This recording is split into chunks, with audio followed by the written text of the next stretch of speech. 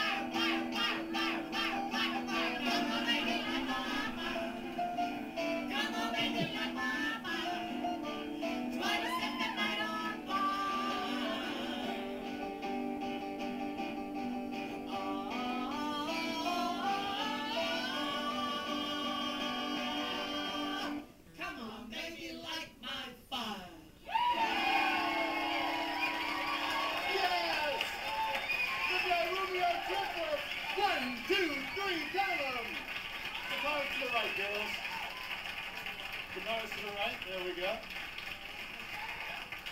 Over here with you. Watch out for the chorus. Here they come. Here they come.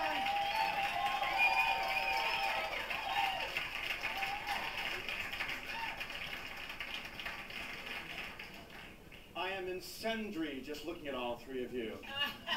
Come on, babies, light my fuego, if you will. Where did you learn the Spanish? Actually, Senor Garza was my third grade Spanish teacher, and I was always bending over my shoulder talking to the person behind me, and I kept getting erasers in my head. Which sort of explains why I am the way I am today. These little marks I have. Want to feel my dents? No, thank you. So we are Millie. Millie, that's right. Elena. And Edie. Edie, that's right. And like most people, I think most people in Los Angeles now know the Del Rubio Triplets. You've been doing this in Los Angeles for how many years? Well, for about 3.5 years now. It's really been a roll, especially with the young adults. They brought us back into the business. And I saw you on Pee-wee's Playhouse. Yeah. I saw you on Married with Children. That's right. I saw you on the Dave Letterman Show. I saw you with Hugh Hauser on public television. TV, yeah. Where do you find the time? Yes, Elena, but if I had the three of you in my apartment, I wouldn't be watching as much television as I do. Now, why do the three of you choose to live in San Pedro, for God's sake? Well, first of all, what's wrong with San Pedro? It's a lovely, lovely. You want the list now, or do you want the list later? Well, we bought a mobile home, and it overlooks Catalina, and it's always clear, no smog whatsoever. It's You have beautiful. a mobile home in right. San Pedro that overlooks Catalina? That's right, the Pacific Ocean. I heard of the Pacific Ocean. Yeah. Ooh, you know, in their three spots, Millie, Elena, and Edie have become quite testy. Elena, not me. yeah, we're all three get blamed. Well, speaking about blame, do the three of you ever fight with each other? Have you ever had major fights? Well, not major fights, thank God. Not like cat hair pulling type Well, fights? of course, we had our share of fights as children, but yeah, after we matured, we realized that was silly. Nobody is a winner ever. Did you ever pass a man from woman to woman? No. Oh. That was a quick response. You ever get a chance to take vacations? Did you ever take separate vacations? No. No? Would you like to get away from them?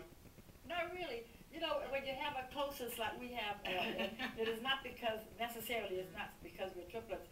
There are very few twins that get along as well as we do. And I think it's because we each have our own space. We were born not identical, but close enough, girls. we were born fraternal, and I think each one of us has her own identity. We never try to compete, right? Oh, especially in dressing. Far be it from you girls to compete with each other. No. And there's no other multiple births in your family, because my mom is an identical twin. You're the first? Well, it could have. We've always been trailblazers. We started out being the first in the family, and then we were the first in the family to go into show business. Well, speaking about trailblazers, look at this photo I have here on my left-hand side, a very early photo of the Del Rubio triplets. And then a much later photo of the Del Rubio triplets. Yeah! And this one is the best one. Ladies and gentlemen, when we cut to commercial, we'll come back with the Del Rubio triplets and Taylor Nichols.